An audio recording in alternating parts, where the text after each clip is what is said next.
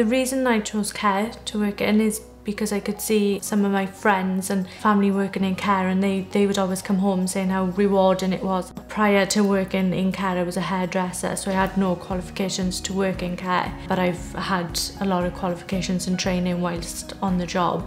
It was very important for me to have a progression route. I was really young coming into the care industry, and I didn't want to be a support worker for the rest of my life. I wanted to make that progression.